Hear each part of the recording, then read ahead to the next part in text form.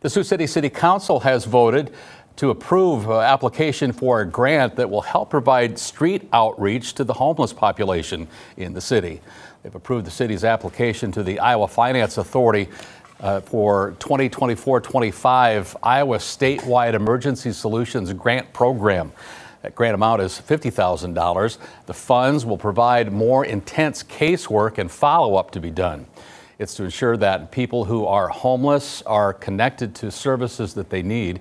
The application is for both 2024 and 25 in the calendar years. Now, if that money is awarded, the grant agreement will only be for 1 year. Also, if the compliance requirements are met, the grant agreement for 2025 will be offered in mid-2024.